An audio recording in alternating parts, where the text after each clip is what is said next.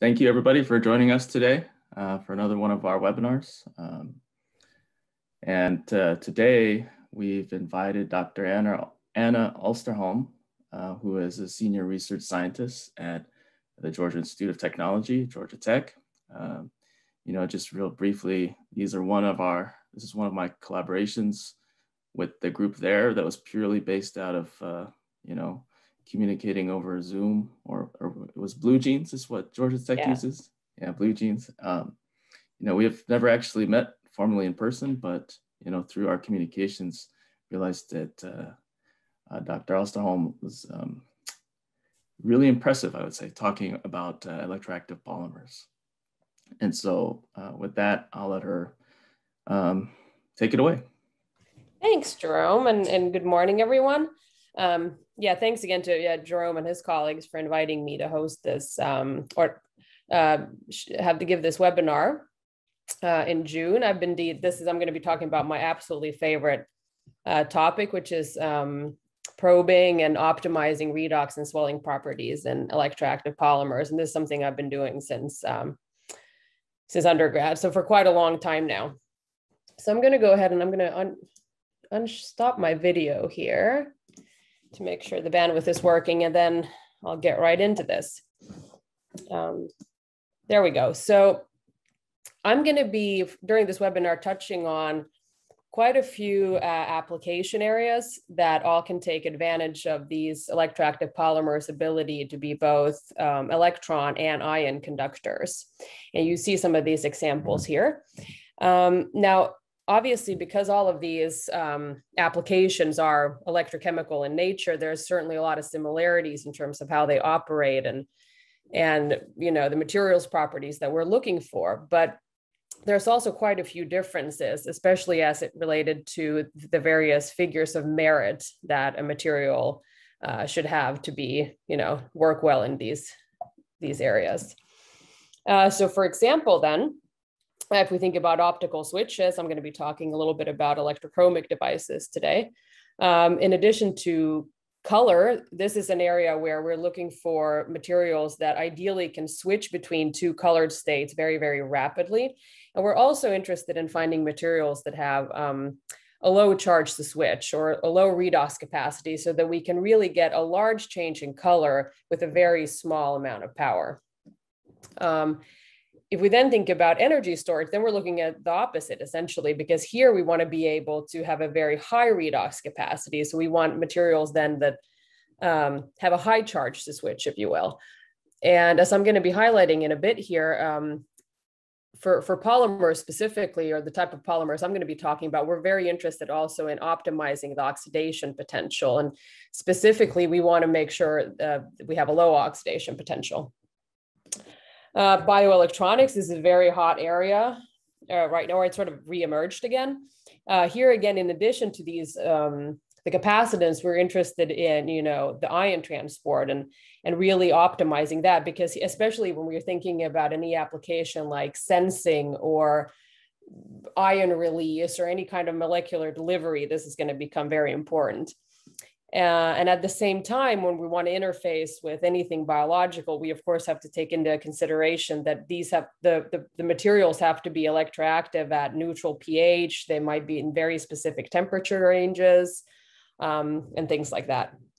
And finally, when we're thinking about switchable conductivity or tunable conductivity and actuation, here again, we're mainly looking at there, if we're talking about conductivity, we of course want high mobility, we want high carrier densities. And in actuation, in addition to the carrier density, we also want a large volume change. So again, there are similarities, but also a lot of differences that we take into account as we design new materials and develop new devices. So I've then chosen to structure this webinar in a way. I'm going to give a very, very brief introduction to conjugated electroactive polymer to make sure we're on the same page. And then mention a few things that we can do in terms of tuning the structure of these materials in order to modify and manipulate ion and or electron transport. And then I'm going to relate those changes on how they then affect various applications and devices, and then also talk a little bit about various in situ probes that we use then to get a better understanding of how materials are working and how that translates into how they then behave in a device. So this is essentially the background slide then on polymers. I'm going to see if I can get my pointer here. So electroactive conjugated polymers are large macromolecules. And by large, I mean molecular weights on the order of maybe 10,000 to 100,000 grams per mole. So, you know, definitely nothing to frown at, but they're much, much smaller and much shorter chains than when we think about commodity polymers like polyethylene or polystyrene that goes up to millions of grams per mole. What's really nice about these structures, though, is that they have this conjugated backbone that you see here, these alternating single and double bonds. And it's these bonds, or this bond structure, that allows us to electrochemically, or chemically for that matter, oxidize and reduce these polymers fairly easily, I would say, at fairly low voltages. So typically, you know, less than a volt. And so what happens is if we take one of these polymers then, and we coat it on top of an electrode, we're going to be able to electrochemically then, in this example here, oxidize it. And so what's going to happen then is we're going to extract electrons from this conjugated system, and we're going to begin forming these radical cations and eventually these dications. And because we have this conjugated backbone, essentially these cations and dications, or charge carriers, as I call them, or as they're called, can actually migrate along this conjugated backbone, which then, of course, is, in other words, we have electron conductivity. We have charge moving along the chain. And at the same time, you know, this is a redox process. There's charge neutrality conditions that have to be met. And so there's also going to be then anions that have to be present close to these dications and radical cations in order to balance it out. So this is what then gives us these ion transport properties that we can take advantage of. And for some reason, okay, it's giving me a hard time here. Okay, so the reason our group is interested in polymers, there are certainly other materials that can also be used in all of the devices that I'm going to be talking about. But the reason we really like polymers is that we have a lot of synthetic flexibility and versatility. There's a lot of knobs we can turn, in other words, and a lot of ways we can fairly easily manipulate the structure in order to tune a certain property. So we've gotten pretty good at finding ways to really optimize oxidation potential. There's several strategies that we can use in order to really enhance the redox stability. And this is, of course, very important for any application. And another thing that we've been working a lot on over these past few years is really looking at these blue R groups here, which is what allows us to tune processability. And so in all the examples I'm going to show, these blue R groups that look, fairly small here are actually not small groups at all. They're actually these long hydrocarbon chains typically, or there's also examples of using these more polar oligoether type chains. And what these large substituents do is that they provide solubility. And so we can make these fairly large polymers then into inks. And that allows us, of course, then to print them, or here I'm showing an example of a slot die coating, to make these into thin films then on a range of different electrode substrates. Now, these are fairly thin, in the big scheme of things. We're talking something on the order of 100 nanometers to a few microns, depending on what it is what type of device you're making. But from an electrochemistry perspective, these are very thick. So the redox behavior, or the cyclic voltammetry, is going to look nothing like this beautiful symmetrical curve here on the left, where we have this nice, perfect monolayer of some redox active molecule. And so in reality, we're looking at something that looks like this on the right. It's fairly undefined. There's we have a couple of different peaks on the reverse scan. We have a bit of some kind of capacitive looking plateau and towards here at higher voltages. And really just looking at a cyclic voltammogram, I would say it's going to be quite difficult to assign these different peaks to a certain redox process or a certain part of your sample, which is really why the field is very interested in using various in situ probes, which I'm going to be talking about. And honestly, if you really think about what's going on, it's really not a surprise that the redox processes are, or the redox response rather, is complicated, because we're not just talking about a simple electron transfer between a sample and an electrode. We're talking about large changes occurring in these samples. So, as we're oxidizing these polymers, we're forming these cations and dications, and we're changing the conductivity as a result, as a function of oxidation state. And this change is actually fairly large. We're talking multiple orders of magnitude. Where, of course, then we're talking about these counterions that are going to have to penetrate through the sample for charge balance. They're going to bring some solvent along with them. So there's a lot of volume changes happening. In some cases, this can go up to several 100%. Certainly microstructure and morphology, as we have these solvated ions again, the polymer chains are going to be pushed further apart potentially, and that's going to have an impact then on the redox process. And to make it even more fun, the rate of these processes is going to depend on what interface you're looking at. So there really is a lot of stuff going on here. Before I then go into the more applied side, I do want to mention something that is very, very important, and I think something that the field is very interested in understanding better, and that is intermolecular interactions. And so what you can imagine is when you have any kind of device, be that a small transistor, or it could be a large electrochromic window or something else, regardless of what it is, these device dimensions are much larger than the length of your polymer. And so if we want electron transport or charge transport to occur through the whole sample, it's not sufficient that we get that these charge carriers can migrate along chains. They also need to be able to travel between chains. And in a perfect world, when we would make these thin films, we would have all our chains perfectly aligned side by side. They'd have this ideal spacing that's just right for these charge carriers to hop from one chain to another. But in reality, of course, we're pretty far from that. We actually look more like what I'm showing schematically here on the bottom.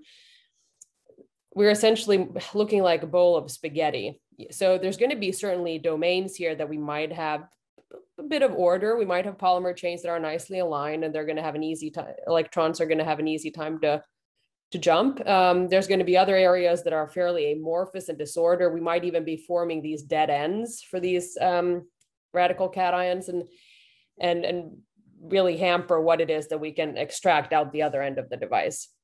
So this is something that's important to keep in mind, and I think something that the field right now is working pretty hard at trying to figure out how we can actually control and better understand how these materials assemble in order to, in that way, enhance and optimize the device performance. So without further ado, then I'm going to jump right into the first application, and that's going to be talking about energy storage, and I'm going to be talking specifically about supercapacitors because that's what our group has done quite a bit of work in. And so the reason these polymers, in the early days, we're talking late 70s, early 80s, were proposed to be interesting candidates for batteries and other energy storage devices was for this very reason that we can form these positive, or we can oxidize and reduce polymer chains. And so essentially we can create and store charge through the bulk of a film, not just at the surface. So we don't have to rely just on double layer capacitance like we do in a conventional supercapacitor that uses some kind of three-dimensional carbon electrode. We can actually take advantage of the whole thing. And that then has the advantage, of course, that we can decrease potentially the footprint of the energy storage device, which, you know, where we're right now is of course something where this area of flexible electronics is pretty interested in using. Okay, so just this is just a very, again, a brief sort of introduction to symmetric supercapacitors and what they look like. They're very simple devices. In the case of these symmetric devices, we have the same material on both the positive and negative electrode, anode, or cathode. And the schematic here on the right then is showing the redox process or the redox state that this oxidation state that these polymers are in when the device is either charged or discharged. From the point of view of a figure of merit here, energy density is probably the most important one. And the energy density of this device will depend on the capacitance, not surprisingly, but then the voltage squared. And it's because of this voltage squared dependence that we are very interested in optimizing the oxidation potential and the voltage. And so what I'm showing here is, you know, what are some of the other, in addition then to optimizing voltage, what are the other things that we have to be thinking about? And what I'm showing here at the left-hand side is the ideal, you know, when you go to, you've assembled your supercapacitor, and when you go to look at your device performance, what is it that you want to see? Well, you want to see your charge discharge curve or your potential versus time plot to be perfectly symmetrical. And you want your cyclic voltammogram to be this really nice rectangle. Essentially, what that means is you want your current to be independent of the voltage. And this makes good sense. You know, if you have some device that you're trying to charge, you want the current that's coming out of your supercapacitor to be constant. But in reality, if you look at the literature, especially the polymer literature, you see something that looks more like this on the right-hand side here. So we're talking about something that's pretty far from the ideal situation. And there's a couple of different reasons that, you know, you see this asymmetry, but some of that definitely has to do with internal resistances inside of your device. And so this is another thing that we really want to optimize, is to make sure that we have as little resistance as possible, because that will bring us closer to this ideal behavior.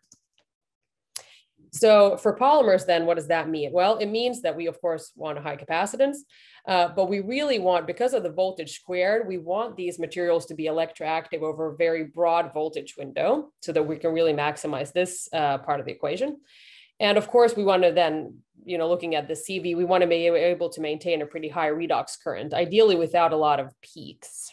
And then fast, of course. And again, this is where it's really nice to work with polymers. Over the years, we found several strategies to really, by making copolymers, of really optimizing capacitance and oxidation potential, and to really work on this energy density part. This other figure of merit that's important in supercapacitors, or any charge storage device for that matter, is power density, which is related to the rate that you can charge your device. And in this case, when we're talking about polymers and these polymers that are conducting, the discharge rate is typically not a big concern. These are typically relatively fast, on the order of a second or less. So this is really not something we worry too much about. We really have been working mainly on optimizing energy density. And this is going to be one of my few chemistry slides I'm going to show here. So our approach then, when it was our program manager who asked us if we were able to make a soluble polymer that's a good supercapacitor material. And so our approach to this was then to find ways where we could have a structure where we would reduce steric interactions. We wanted to make the backbone as planar as possible, and we wanted to make sure that it was an electron-rich polymer. And the reason, without going into too much detail of why we wanted to do this, is that all of these combined will contribute to lowering the onset of oxidation, which is good because we want the voltage window to be broad.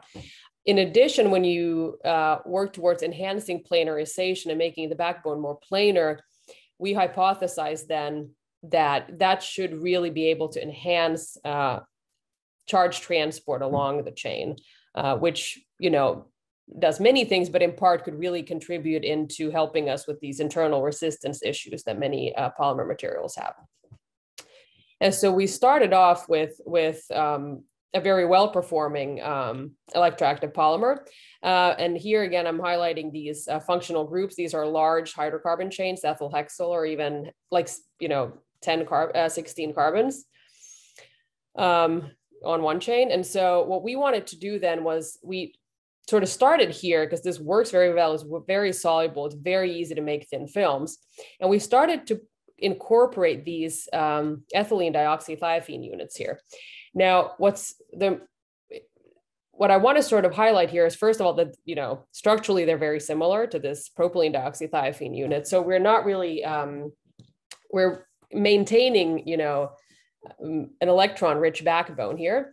But what's more important is that these EDOT units do not have any functional groups attached to this ring. And so we're really able to space out the solubilizing groups by adding these, you can think of them as spacer units. And so this is how we then went about reducing these so-called steric interactions between these side chains that we hope then would planarize the backbone. And sure enough, this ended up working beautifully well. We saw the more of these spacer units we added, the more we were able to decrease the oxidation potential, which was fantastic. We saw a decrease of almost 800 millivolts just by adding a few of these spacer units. And we really came to the conclusion then that this, we started getting particularly interested in this unit that we called, or this polymer that we called PE2, because we saw that this had a very low onset of oxidation. But what was even more interesting to us was the fact that you can see this, it's able to maintain, a decent redox current and a sort of stable redox current here over, a fairly large voltage window. We're talking almost 1.5 volts. So this was something that we thought that this structure would be an excellent candidate then for supercapacitors, where we'd had the redox response was promising, and we still had enough of these units with these hydrocarbon chains on it that we were still able to maintain solubility. Going beyond this, you wouldn't be able to do that. And so we then took this polymer and started looking into some devices, and sure enough, we saw beautiful performance. We saw very symmetrical redox or discharge curves. The CVs looked really nice. This is going up to 4 volts per second. So this is actually a very, sub-second cycling here.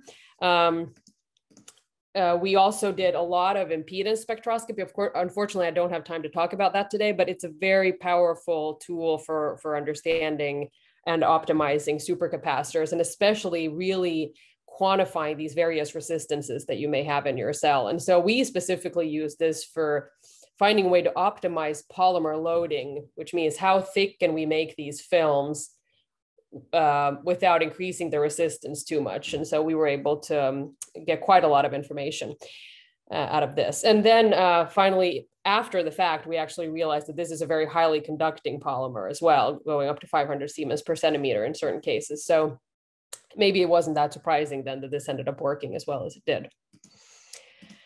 There are certainly other strategies. Not everyone has a synthetic lab at their disposal. And so there are certainly a lot of other ways too that we can optimize energy density.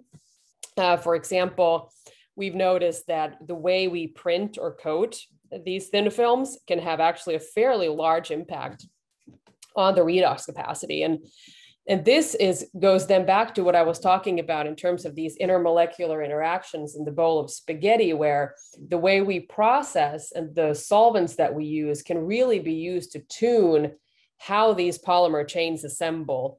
And then in certain coating methods will then end up giving us, some kind of morphology that is conducive to high transport. And so there's been some work in this area, and then, we have ways of optimizing both electron and ion transport.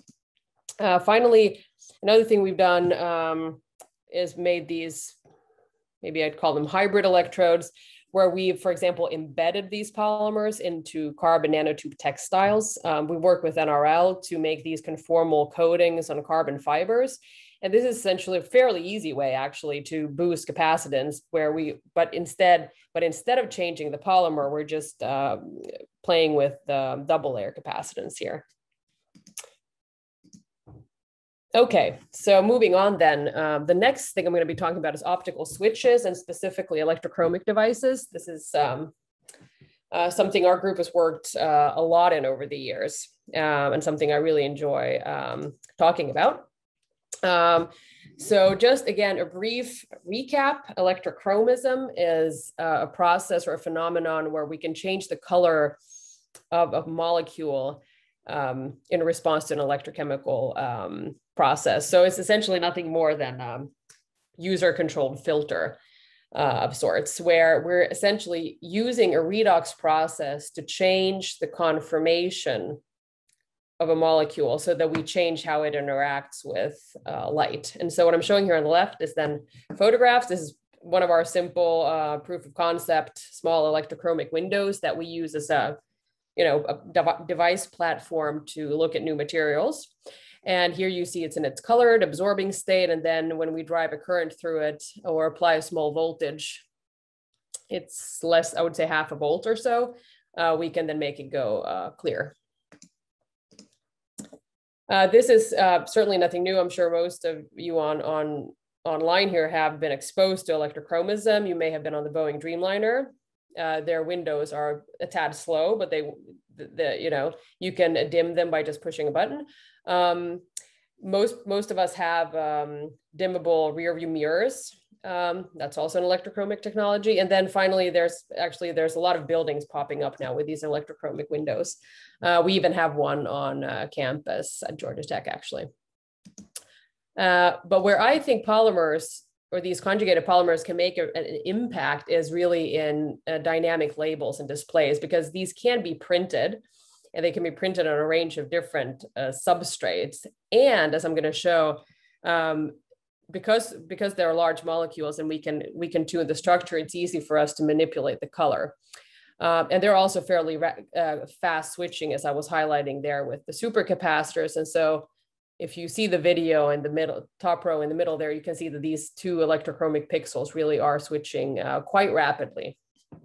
So this is something that we believe could be a good way of simple ways where the products that you buy could communicate some kind of information to you.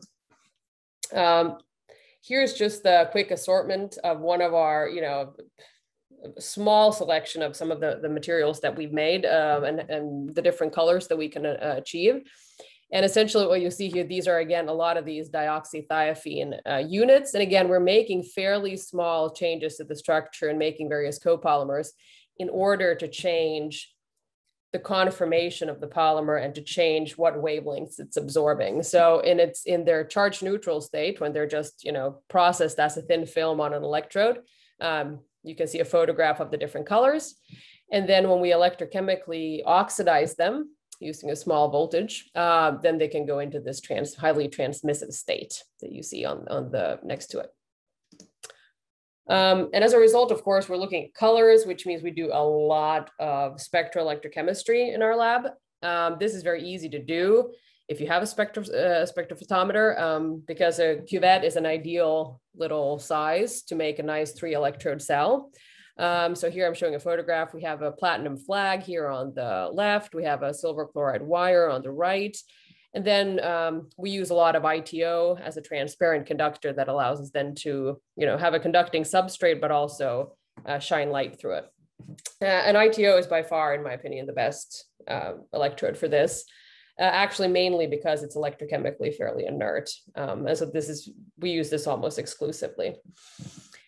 And what you'll see then in the case, I'm showing this pink polymer or magenta. And what you'll see here is that when it's colored, it's obviously absorbing here in the visible range around 550. And then when it's clear and we don't see it, it's not absorbing anything. So this is what a lot of our data looks like. And what's actually happening here is, when it's because these are highly conjugated molecules, they absorb in the visible range. And we can do a lot of we can again tune the structure to change the conjugation and change what wavelengths of light we absorb. And so, but typically we're going to be somewhere here in the visible.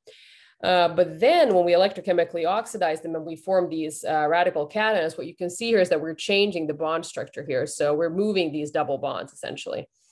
And what happens is that this structural reorganization actually causes the chain to planarize because we're forming these sort of double bond-like bonds here between the heterocycles. And what that does is it moves these absorbances to lower energy, which means we move them into the near infrared. And so these are, regardless of the state it's in, these polymers are highly absorbing. We're just changing where it's absorbing based on the oxidation state of the material. And so this is certainly something that we use for electrochromism, but I would say that this is an extremely powerful tool for anyone who works with polymers or electroactive materials, because what you can do is you can really monitor your redox process and the rate at which you change the oxidation state of your material and how that affects the conformation of your molecule and so on and so forth. So there's a lot of fundamental properties that we can also extract from looking at the potential dependent spectra. Another way to think about this, if you don't want to think about a polymer conformation, is that essentially what we're doing is we're starting off when it's absorbing light, green light in this case, we have a spring that is coiled. And then when we oxidize and we change the conformation, we're essentially uncoiling the spring, and that's and planarizing the chain, or uncoiling the spring, which allows all wavelengths of light to be transmitted. And it's essentially the same. I'm not going to talk a lot about this, how we design colors, but we're essentially using similar thought processes when we're trying to make new colors. And that's essentially we're basically manipulating how coiled our spring is. So if we want to absorb very high energy light, in the blue here, we would make a polymer that's very coiled or twisted. So we're going to make copolymers that, where we really maximize steric strain between repeat units. And then conversely, if we want to go the other way and we want to absorb low energy light, we're going to try to make the chain as planar as possible, but still absorbing in the visible. Okay, other benefit, again, we have the ability to make these soluble because of these functional groups. So once you make them soluble, we, especially if they're soluble in the same solvent, ideally, if you don't have a color you want, we just, mix them together and get the color we want. So this is an example of a Coke red. You can add some cyan and you can make a black if you wanted, or we've made some brown colors just by color mixing. So there's a lot of fun you can do here and a lot of applications that you could target just by blending these together. Okay, so then this, thinking more about what it is we're looking for and how we evaluate a new chromophore. And when you think about electrochromic materials, the main figure of merit, I would say, that you see in any paper is the contrast. And the contrast is simply the difference in transmittance, typically it could be absorbance too, between this, absorbing state and this transmissive state, or between two colored state. So basically, this is just a measure of how well our material turns on and off, if you will. So here in this case, when it's colored, it's absorbing a lot of light here at 550. So it's only transmitting about 10%. And then when we apply 0.8 volts versus ferrocene, it goes into this highly transmissive state and transmits almost 80% of light. And what we would then report in a paper would be that our contrast is 68% in this particular case. Another number that people tend to be interested in is the coloration efficiency, which is more than of an electrochemical property. And that is the amount of charge that's required to produce this color change. And as I mentioned briefly in the beginning, of course, we want to be able to get a very large color change with very little charge in order to be able to really, consume as little power as possible when we're switching this window. So this is, and again, very simple equation to estimate this, and also something that you will see a lot in the literature. The third thing is how rapidly these materials switch. And this is, again, another very simple experiment to do without, you don't need any kind of fancy spectrophotometer to do this. But essentially all you do is, we coat the film on a transparent conducting substrate. And then we tell our spectrophotometer to measure the transmittance or absorbance at a very specific wavelength. So in our case, of course, usually what you'll see is, of course, that people want to measure what's going on here at this wavelength where we see the largest modulation. And here what we essentially do then is we're measuring at 550 nanometers, let's say, and then we're telling the potentiostat to switch between the two extreme potentials. So in this case, in this example, it was minus 0.5 volts and 0.8 volt versus ferrocene. And so here we're holding it at minus 0.5. Then it switches to 0.8, holding it for 10 seconds, switching to minus 0.5, holding it for 10 seconds, and so on. And then what we do is we just decrease the pulse length, essentially, in this example, to 1/4 of a second. And what we're monitoring here is at what time point do we lose contrast, or at what time point are we switching, is the potentiostat going faster than our material can respond. And what we can see here, this is half a second, this switch here, is that when we're changing the potential at a half a second intervals, we're not able to fully reduce the polymer back into the colored state. So we're losing a bit of absorbance here. And so this is where we would then see, is sort of, we're at the limits of what this material can do. Here, you can essentially take one of these, this graph, and just zoom it in. And then a lot of times what people will do is they will report the time point at which, you've switched either to 100% of the full switch, or 90 or 95%. You'll commonly see 90 or 95 because the human eye, that's anything higher than this, that your eyeball can't tell the difference. But what we can see here, we're talking about, I would say around, if I remember right, this is around 0.4 seconds to achieve this switch. Okay, so then I actually ended up we got a pretty interesting question from a collaborator just before the pandemic. And they asked, that, okay, since you guys work with these polymers and you can make a lot of colors, and we know that you change the conductivity when you change the oxidation state, does that then mean that we can make a label where we don't need an underlying electrode at all?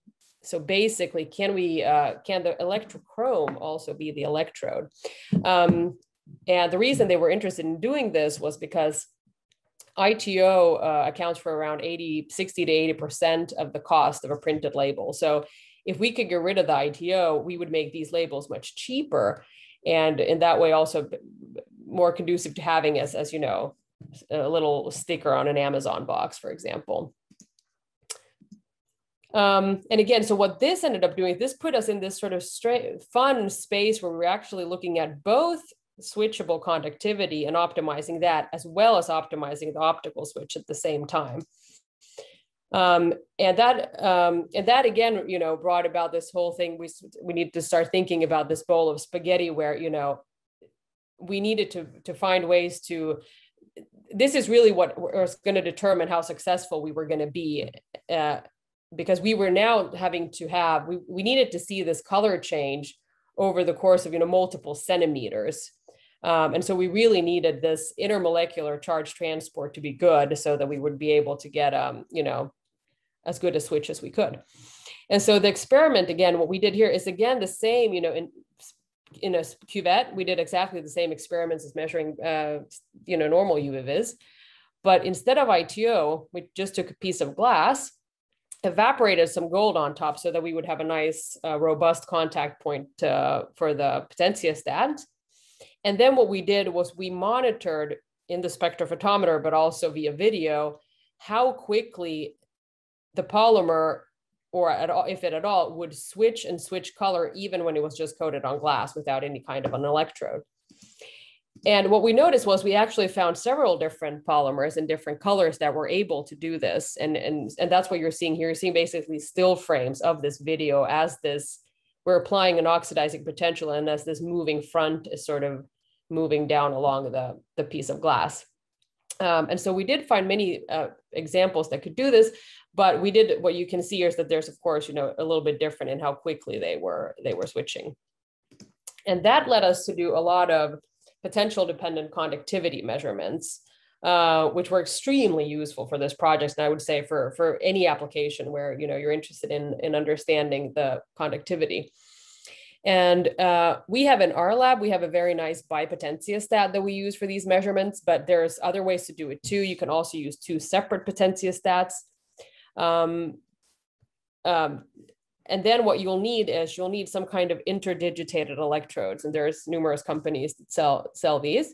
And essentially what you do is you basically have two working electrodes in addition to your counter and your reference electrode. And so what we do then is we hold the working electrode 1 at a given potential, whatever we want. And then working electrode 2, we sweep around that potential plus minus 10 millivolts, sort of in a similar way as when you do impedance measurements, actually. At a very slow scan rate. And then we measure the current that we produce. And so the data that we generate looks like this on the bottom, where we have these lines. And if this is done right, and you use the right, you control your potential and your scan rate, you're going to be able to use Ohm's law you just get the slope of the curve that you generate, and then you have the conductivity. And then you can just replot your data as conductivity as a function of potential, and you'll get something that looks like this. And so what we were able to see then, indeed, there was a couple cool things we noticed. First, the conductivity actually doesn't need to be super duper high to be able to switch on without an underlying electrode. We actually saw this behavior work decently, even at just 10 to the minus 3 Siemens per centimeter. What we did notice, though, of course, that the conductivity does determine how quickly you can do this switch. So if there's you do want to maximize conductivity for any application where this needs to be very rapid. But what we did notice, which was interesting, and to me, in my opinion, almost equally important, was that it wasn't just about how high the conductivity was, but it was, how broad of a potential window can we maintain that conductivity? And that's what's going to determine how long or over what distance you can maintain, a certain propagation speed of your switch. And so the broader this is, the better, because the less issues we're going to have with internal resistance that eventually will start compromising the speed. We've also used this since then to look at more fundamental properties. We're now looking more at, how can we make small changes to the structure so that we see, large increases in conductivity without changing the color. So we're learning a lot here. Just putting some methyl groups on this thing here just got the conductivity up by 3 orders of magnitude. So again, this is where we can do a lot of playing around with structure to tune intermolecular interaction, change that bowl of spaghetti, and in that way change the transport properties without necessarily changing color or something else.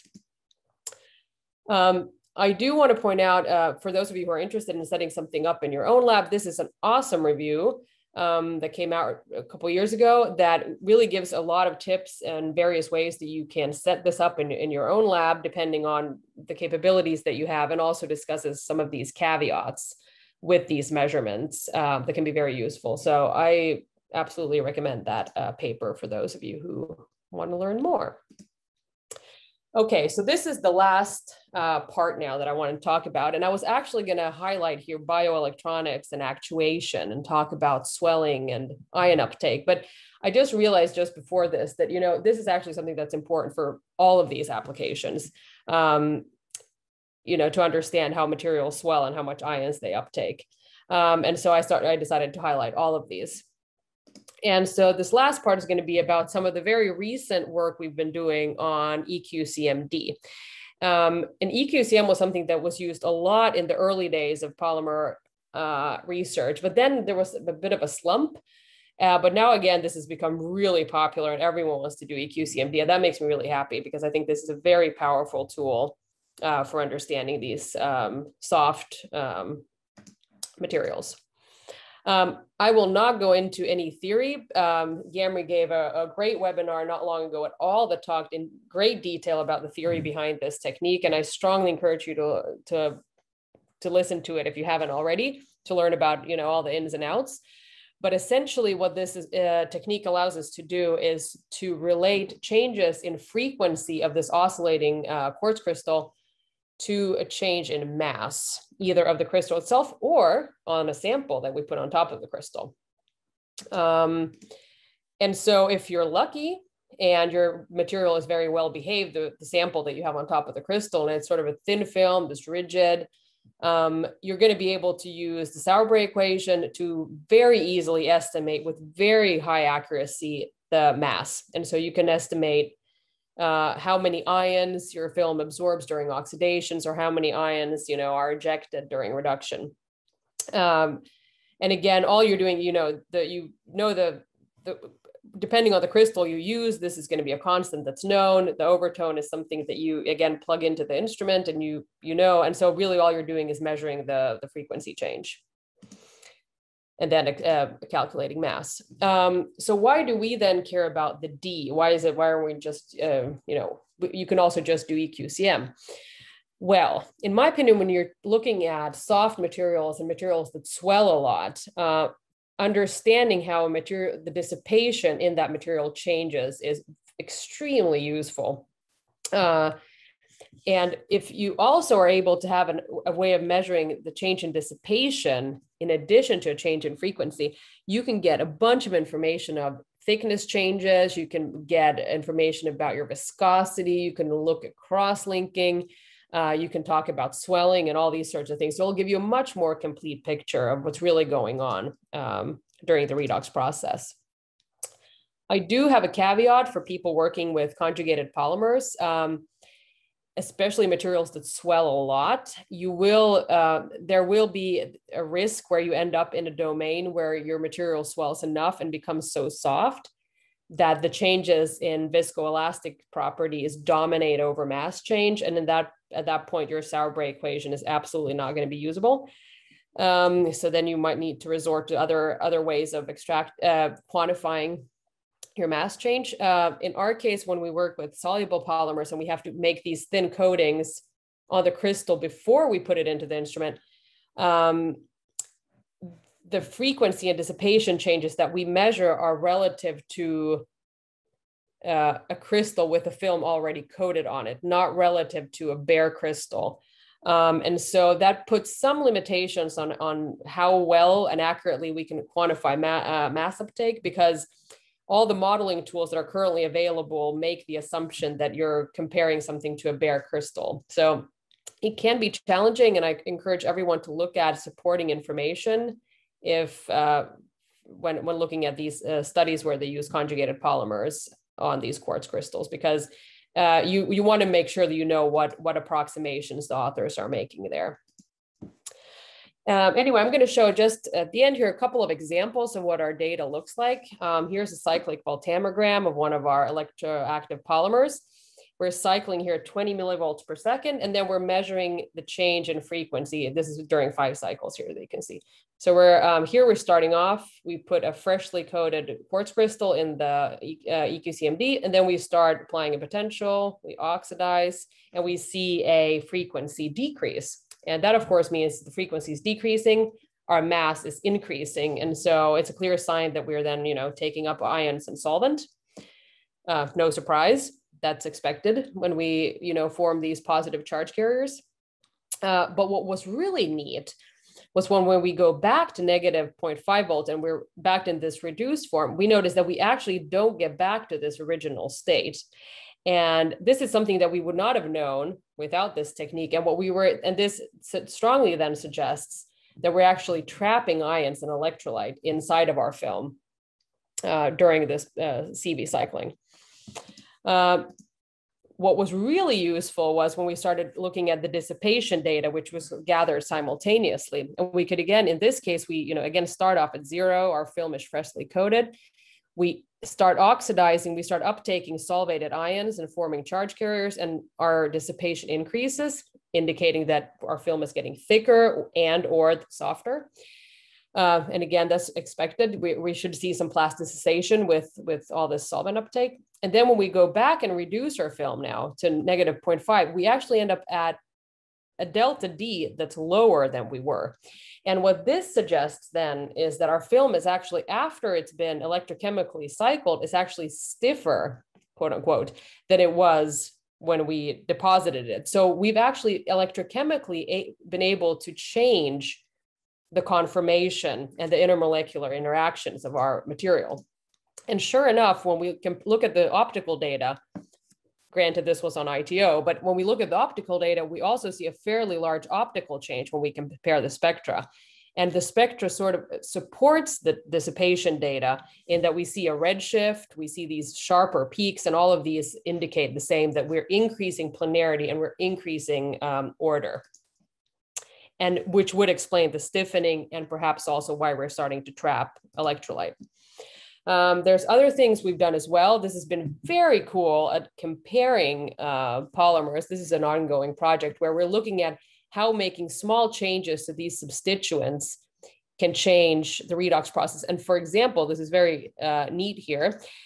If we look, especially here in the early stages. So what we're doing here, this is a little different. We're not doing a cyclic voltammogram. What we're doing here is we're applying a potential and holding it for 5 minutes and letting and measuring the frequency change, then increasing the potential and measuring the frequencies change. So this is like a really, really slow CB almost.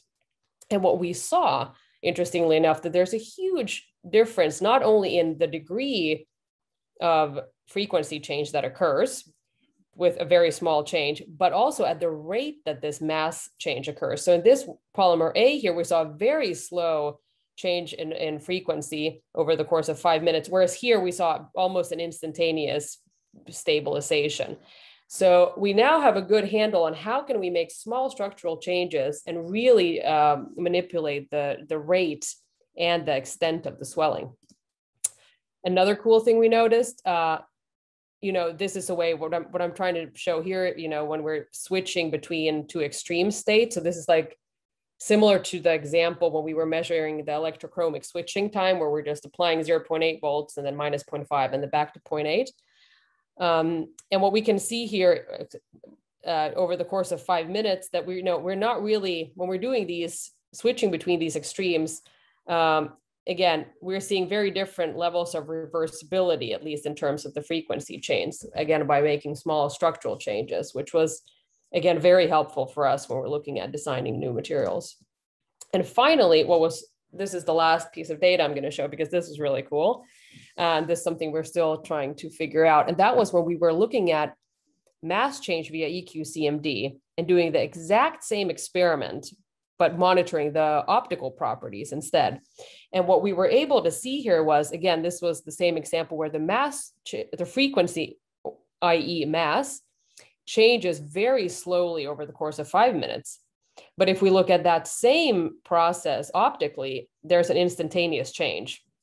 And so what that means is the change in oxidation state is really, really quick.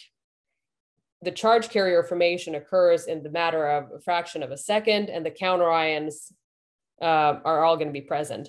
But that means that there's some other type of conformational change that's occurring in our samples over a long period of time that have nothing to do with us changing the oxidation state of the polymer.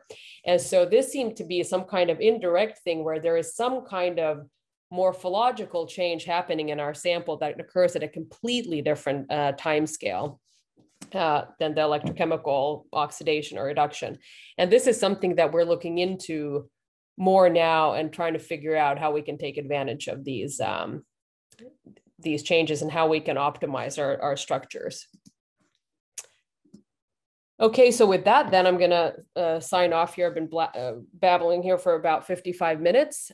So hopefully what I've been able to convey is that this is trying to understand the redox processes in these types of materials is really complicated, but there's so many fantastic tools available now, especially thinking about various ways of doing in situ measurements. I've just shown a small fraction of the type of tools that we use. And I think with all of these combined, I think there's really a lot we can learn and really begin to get a very clear picture on what's going on and how can we then as synthetic chemists really optimize and make small changes to a large molecule to really optimize performance. And so with that, I'd like to thank you all for being here. I really appreciate it. If there are any questions that pop up later, you can always reach me via email or LinkedIn. And I'm happy to take any questions now as well, if there is a few minutes.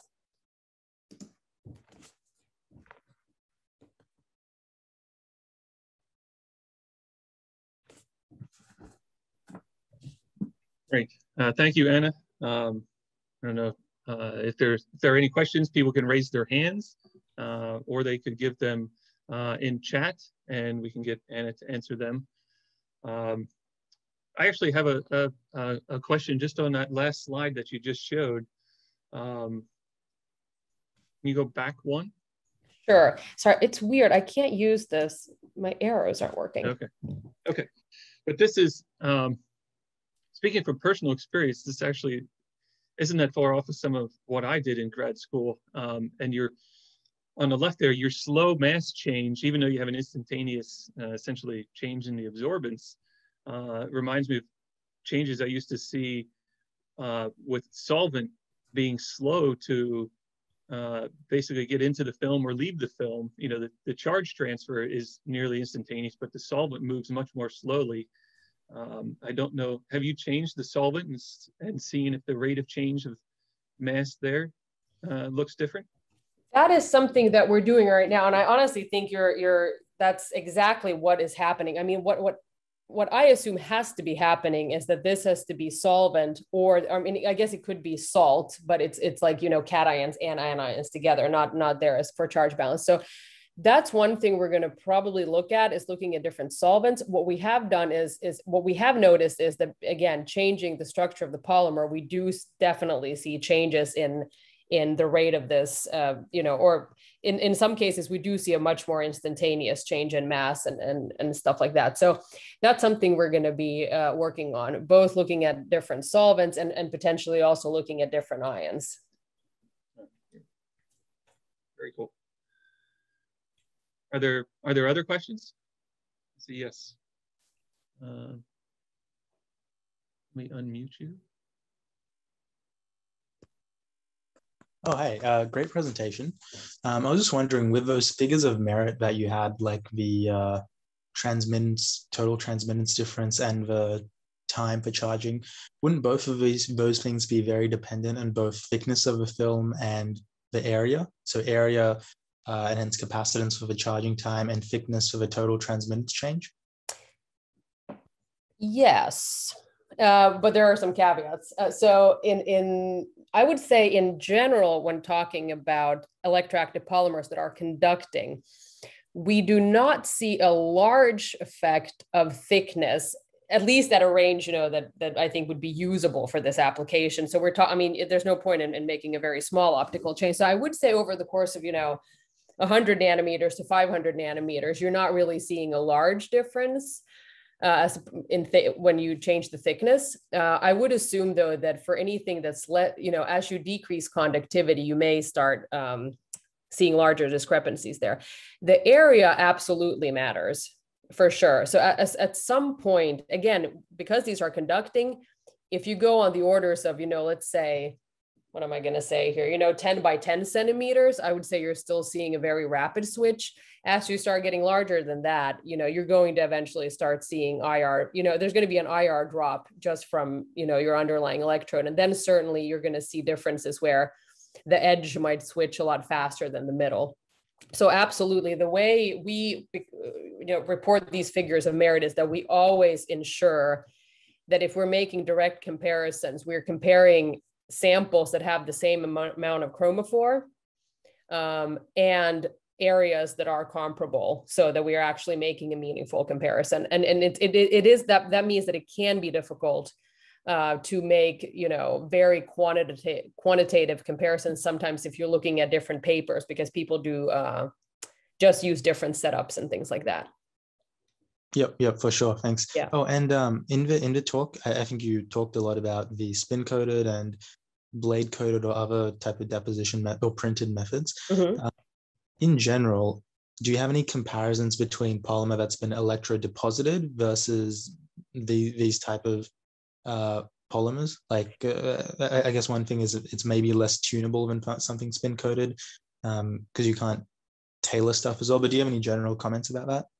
Yeah, so honestly, in grad school, I work mainly on electrodeposition. And I think that's an awesome way. Honestly, for eQCM, that's fantastic. I think it really helps, makes the data analysis easier. In general, though, electropolymerized systems, it's a lot more difficult to tune properties, because if you want to tune color or something like that, because you only have a monomer then to work with, and you're a little limited in what you can do with that monomer to really have a large change in the properties. What I have seen is electrodeposited materials they don't have these long hydrocarbon chains on them. So certainly in some instances, you can get really nice performance in terms of conductivity and switchability. I do see these soluble materials having the advantage, though, well, in part that we can, change the structure easily, is that, printing something is easier to do on a large and quick scale in many cases. So it has that advantage. But I would say there are some very highly performing electrodeposited polymers, and there are certainly applications where that is a very good way of depositing a material. Yep, Nate, thank you. And if I can sort of build on you were just talking about the deposition. Somebody asked if you could briefly go over how you got the polymer onto ITO. Oh, for those examples that I show, well, there's many ways we can do this. Of all the photographs I showed today, those are all via spray coating or airbrush spraying. So we just get a spray gun from an art store.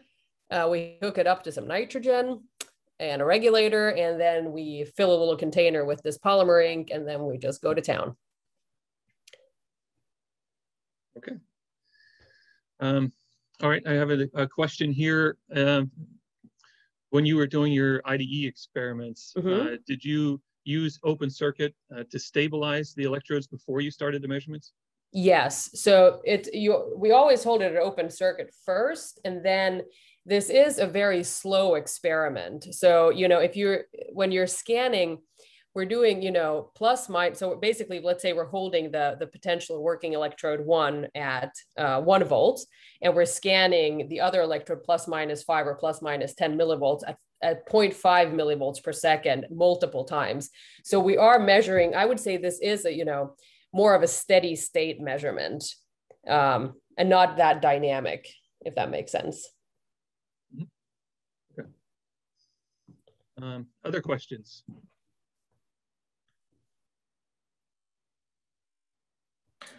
I have one, Chris. Anna, that was a great talk, by the way. Oh, thank you. Awesome. You're talking about these long-term stiffening of the films with cycling. And I was curious if you'd ever looked at, very high cycle numbers, like cycling a film for 1,000 times, because I'm sure a lot of the energy guys might be interested in the stiffness of the film over these long times. We do, or I should say, yes, we've looked at it sort of indirectly. So what we've done, what's easier for us to do over long periods of time, is to look at the changes in optical properties. So once we see that, okay, we see a stiffening of the polymer, and that the way that translates into an optical change is, let me see if it's, of course, this is slower than I'd hoped. Come on. Yeah, here. So we know that, okay, the stiffening of this gray curve becomes this green curve. And so we know that, okay, that's what that means. And so then it's very quick for us to do these long-term experiments where we're, cycling thousands or tens of thousands of times and monitoring the optical properties instead, since that change is so rapid. And what we indeed do see now in some of these polymers, that there's a larger change happening in the beginning, but I would say that there definitely, it does, in this example specifically, actually, does continue to stiffen even up to 1,000 cycles and thousands of cycles. And certainly, it doesn't compromise the redox activity, but it certainly, does change other properties. And we've also noticed that as these materials stiffen, we also see a slight decrease in a slight increase in the switching time. So the color change ends up being slower as the material gets stiffer and more ordered. So I think thanks to now that we can combine eQCM-d with the optical data, I think we're going to get a lot more information of what's really going on. But absolutely, for any application, we don't work with any polymer nowadays that doesn't pass 10,000 switches. So stability is critical. That's very cool. Thank you.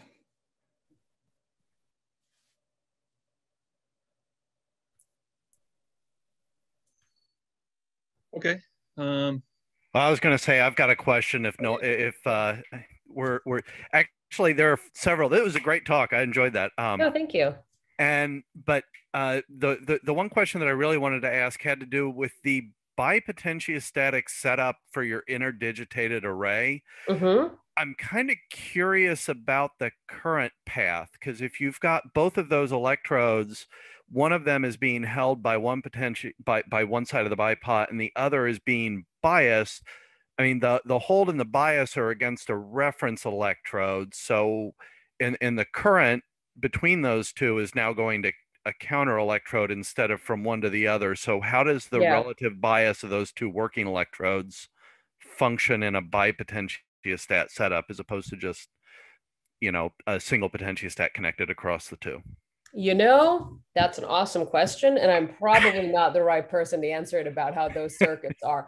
I tried to get a better understanding of how it works based on, you know, this paper that I referred to, where they talk about how, you know, the differences if you're using two potentiostat, what are the, you know, additional steps you have to take, because you do have to add some resistors to your circuit in order to not have crosstalk.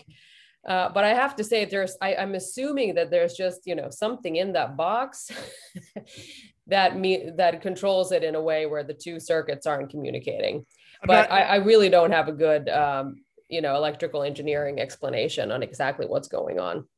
I'm not talking about on the potentiostat side. I'm talking about actually in the cell. Where is your current path? And are you between those, because the one electrode, since both of those are being controlled versus a reference electrode, I'm assuming, and there's a counter electrode in there that completes the current path for both of them.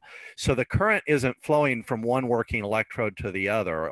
It's flowing from both of those working electrodes through a counter electrode. Mm-hmm. So how does but you talked about biasing the one plus or minus 10 versus the other, and that's I was just a little confused there. Yeah, so I would assume that the current on the working electrode that you're holding, I mean, in the, you know, it'll take some current to set that potential. Mm-hmm.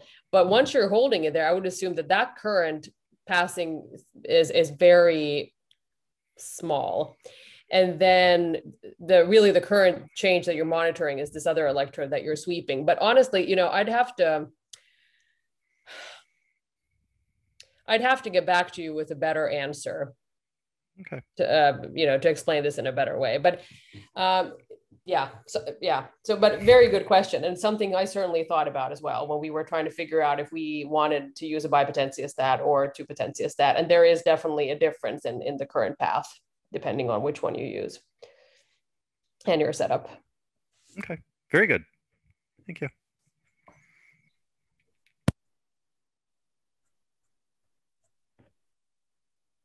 Okay, so I think we'll stop here then. And I want to thank you, Anna, again for this great talk. And to everybody who's here, it was recorded, and we will have the recording available. We're going to be sending out an email tomorrow with a link to that recording so you can view it. And as Anna also stated, if you have questions, you can email her directly after this talk. So absolutely. Again, thank you everybody for attending. Thank you, Anna, for that talk. And we hope to see you again soon. Yeah, thank you. It was nice being here. Okay. Right, bye-bye, everybody. Bye.